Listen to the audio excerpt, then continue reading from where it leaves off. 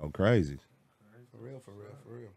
That was, hey, kicking game right now. Fab be doing his Got shit, it, man. He doing shit. And he's also a great businessman. Don't get it fucked up. Yeah. He got it going out there in Oakland, man. Let's talk about what you got going right there, man. For people who don't know about Dope Era, the whole movement, the investments, the shit that's outside of rap, that people, you know what I'm saying? Because they need to see that where we come from. They think you just got to rap and, you know what I mean? And if you ain't rapping, you fell off. Yeah, you trash. You know what I'm saying? Now you can podcast. Nah, play sports. It's dope, man. But like I tell people all the time, man, my philosophy is it's never me, it's always we.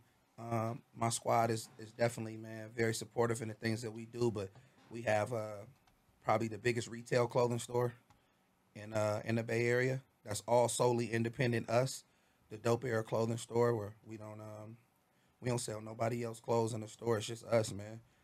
Of course, we allow our folks to do pop-up shops and things like that, but even throughout the pandemic, to be able to survive that at a retail store where we've watched so many major entities go close their businesses, for us to still be open and create the things that we do, man, it means a lot, huh? Without with no website, like we close our website now just based off the fact of we force people to have to come rock with us. Yeah. So if you rocking Dope Era, you got it from us. You pulled up. Like you got it from Unc sold it to you, or Lil Cuz sold it to you. Like you got it, or you done tapped in on the Instagram and stuff like that. But we've created our own ecosystem where the whole Dope Era, all the members, they lock in with us. So that's just the clothing store. We have a nightclub. Bought a nightclub, named it after my mother, Club Desi's. So our nightclub is we've been privileged to be like, if this is our clothing store where I'm sitting, where AD at is the nightclub. So right across the street is the nightclub where Unc does all his Unc festivities thing, man. If y'all know what festivities, Escahos, all the Escahos, man. All the Escahos, Unc love them scripples, and we do all the scripples and all the stuff like that, man. Where y'all want to come have a good time. And we got a Dope Era Museum, which is a collective canvas that teaches children about augmented reality and artificial intelligence intertwined with digital art, which is called FIGGMUNITY in the Web3. We continue to create that as an edutainment canvas for people to explore different exhibits, teaching Bay Area culture, teaching an experience from the Dope Era. We've created that. That launches in the spring, but we do like selected parties there, themed parties, as well as opening it up for a peer space for people to have like a selfie museum for them to come out and do the things in that nature. Couple nail shops we own, and just other different businesses, man. In our community work and our charity work, Unc has an organization called Creating Change, and we have our the Dope Era activities and Dope Era Academy, where the school opens up in August, of teaching entrepreneurialism and other things of sustainability, of showing these kids that, like we said in the aforementioned, what you can be after utilizing your platform. Some people can continue a rap career, and then some people can utilize the proceeds that they've received from their rap career and plant other seeds. And so in the planting of our other seeds, these are the things that have grown, and the maturation of more things are to come as we continue to flourish. And the trajectory of which we headed, man, is just businessman. Yeah. For real. That's what it's about. That's beautiful. He was cooking. That's beautiful. Yeah. He was cooking. on I'm like, shit, yeah. The list don't stop. Nah, yeah, man. We doing a lot of work, man, and it's just a blessing, man, to sit back and see where we've come from. Yeah. There are many people that will sometimes, like my uncle said, man, they'll smut you out to cut you out. Remember that. Tell me about it. People will make you seem like, my grandmother used to always say, baby, they'll bury you before you actually die. So by the time it come your real funeral, nobody cries. Because you already been dead to them. They done already killed you. That's dark. So y'all got to realize that, man. There's some people in this life that's going to smut you out to cut you out. They going to throw all the dirt on your name just so they could get you out the way. You know what I mean? But you got to talk about it. For real. You got to have that focus, man, and to continue to keep going, and the resilience as well as courage to actually be what you said that you are in the face of adversity, man, and fight. And Lord knows that I've had my challenges and my adversity in this career. It's been a long time, and it's been a long while, and it's just things don't always go your way, man. But to still be able to say, bro, I'm staying on my path no matter what, through the hatred, through the restraint, through the constraints, through all of the stuff, man, that prevent you from getting to where you envision yourself. to still be able to be here, to still be coming down, chopping it up, man. You know what I'm saying? Still Real living shit. life. You know what I'm saying? That's it's a blessing, bro. And I'm so thankful, man. You know, my story, God get all the glory. For real. For real, for real. That part. He giving, hey, everybody over there at Caffeine, this is free game right here. Game. Come on. Free game. It's a real Bay legend, man. Real Bay legend, man. Come on, man. Went through, like I said again, he went through it. Some motherfuckers, you know what I mean? Yeah, like that nigga Hov said, man. Man, I told you that, so hopefully you wouldn't have to go through that. Yeah. My nigga Hov, my nigga. Yeah, this my nigga Hov right here. My nigga Hov right here, man. Yeah, my nigga Hov right here. He told me, man. I told you that, so hopefully you wouldn't have to go through that. You know what I'm saying? Yeah. So yeah, man. Like I've been a man in my career, man. I done had so many ups and downs and that shit, man. And I didn't, my resilience, man, to just keep going, man. My resilience is, if brilliance was a person. Like, bro, you got to keep going, bro. I done been banned from the radio. I done been dropped from labels. I done been, excommunicated from the industry, from the cool circle. I done did a lot of that stuff, man. But still to be able to still be here, man, still pulling up and, Rolls Royce trucks and Lamborghinis and, Maserati, all that shit, man, and it's ours, though. You feel me? Still being able to do that, man. Big houses and all the other shit that they told us that we couldn't have, man, That's cool, man. It ain't, it's a blessing. It ain't bragging, man. You learn you learn to win without bragging and complain and lose without nagging. I'm gonna take it on the chin with a grin, no matter what. You feel me? That'd be my whole thing. If I lose, nigga, I take it on the chin with a grin. I ain't finna be complaining about a loss, nigga. That lets you know I tried and I gave my full effort, nigga. Every loss is a lesson. On my mama, and I show it with all my all my scars showing. You feel me? And all my blemishes, nigga. You ain't got to worry about me. Talking about, man, trying to candy coat that shit. Just like when you say freestyle, nigga, I might stutter, I might mess up, nigga, but that lets you know I'm really coming off the, you feel me? Yeah. So, you feel me? That's how we rock it. Ready for war. On G-O-D. That's crazy. For real. All right, so I just got a text from a good friend of ours, man. Uh-oh. You know what I'm saying? Our good friend, Stretch. Yes, sir.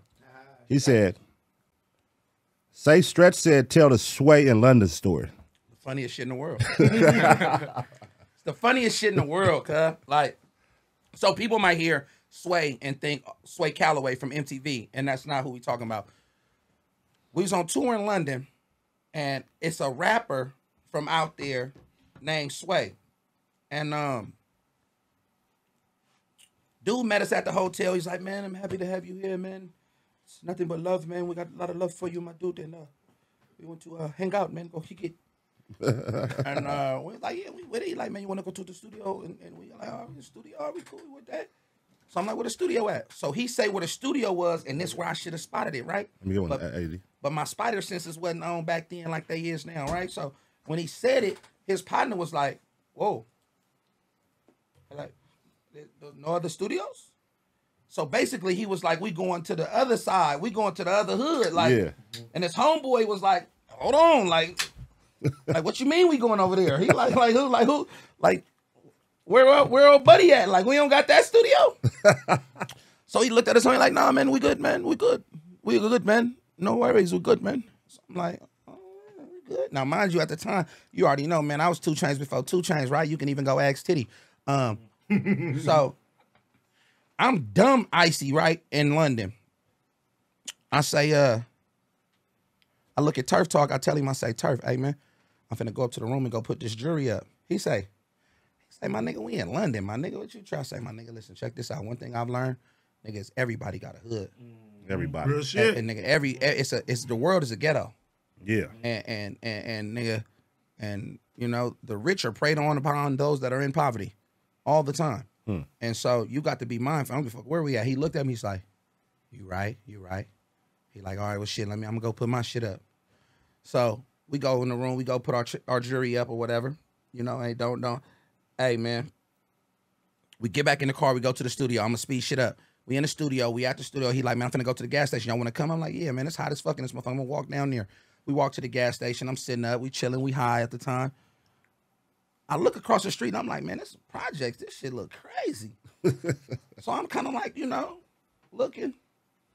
A big nigga come out. Big nigga about your size. Punny nigga come to the edge of the project gate, right? He look over at the gas station. He looking. Now I'm looking with my hood eyes. So I'm like, man, there's some shit going on. I'm like, man. So I tell my nigga Ant, I'm like, hey, Ant. I'm like, come check it out. He like, what? I'm like, bro, peep the scene, gang. You know what I'm like? Peep the scene, check game. He looking. So they send a young nigga across the street. The young nigga come across the street smiling. He like, Americans. He's like, Americans. He said Americans. I swear to God, right? It's on God and all his kids. So then he like, for real.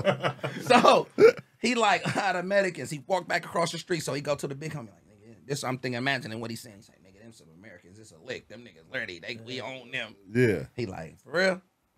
Boom. Nigga, 20 niggas come to the side. I'm like, oh, I'm like, Aunt, bro, let's roll, cuz. Let's roll. I'm like, bro, let's go, bro, on mamas, bro. He like, bro, you tripping, bro. We in London. I'm like, bro, I don't give a fuck where we at, bro. I know hood. My spidey senses is working, bro. It's finna go down. So we walking. Next thing I know, them niggas start coming out the projects. One nigga walking like Freddy, bro, or like Jason. You know how Jason, like this nigga, he Michael Myers where he don't look like he's speeding up, but it seemed like we slowing down, so he getting closer. So I'm like, I tell Aunt, I'm like, Aunt, bro, them niggas coming. He say, yep. And he going in his bag. I'm like, oh, bro. I'm like, oh, this some bullshit. So we walking. This nigga catch up to us. He like, hey. Who from here? This nigga say, who from around here? I keep walking. I'm like, man, this nigga ain't talking to me. I'm scared as fuck, though. I ain't gonna lie. Heart beating 1,000,000 miles a minute, right? I'm like, oh, my God. That nigga turn around. He say, hey, man, it's me, man. I'm good. I'm from here. What is your name? I said, man, it's Sway. That nigga said, Sway? You Sway? Whatever that nigga had in that bag, my nigga, he hit this nigga so hard with it. What? Bow! I said, oh, shit! The nigga you was with. The nigga I'm with, right? And his homeboy is bigger than Pun. This nigga ran faster than I've ever seen a nigga run, cuz. I'm talking about that nigga. He old school. He had pews. Right? That nigga had pews. So he left you. Pew! I'm like, bro, we in London. I don't know where the fuck I'm at. I'm like, oh my God, he didn't hit this nigga. This nigga face busted, all kind of shit. I'm like, oh my God, this nigga. I'm like, swear, I thought you was good. It's in my head though. So everybody run, I swear, and this is not my tough guy side of the story. I swear to God, this is how I went. I'm still walking. Everybody done ran. In my mind, I'm like, shit, it is what it is. I felt like you already got your rocks off. You hit the nigga you wanted to hit. What you want to hit me for? Yeah. Well, you tell him that? No, this in my mind. It's all subjective thinking, right? I'm about to say, yeah, this ain't gangster. I'm just objectively speaking, right? All right. So I'm walking. He like, you from here? I'm from America, man. He said, Yankee. Yankee. I'm looking at the shadow. That nigga swing. Whoo! All I hear. That shit go by my head, man. I duck like Barry Sanders, bro. And I swear to God, on my mama, if I would have clocked in at the 40, I would have made the NFL. Would have made the NFL 4-1. I would have hit a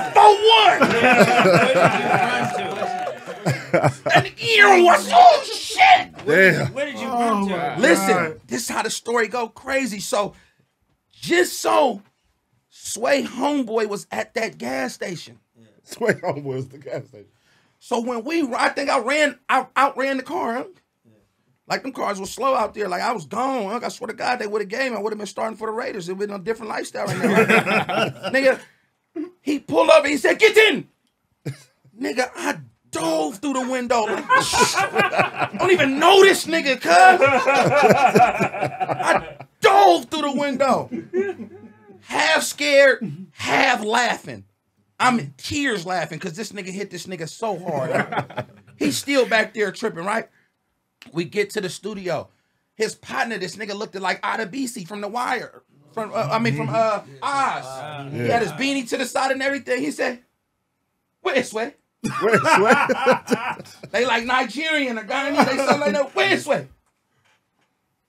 Man, that nigga outside, man, got hit all in. He got what? Man, I told him don't go to the. Oh, man, this nigga pulled out a machete this long. I said, you finna cut a nigga? No guns? Oh, nah. We don't have guns here.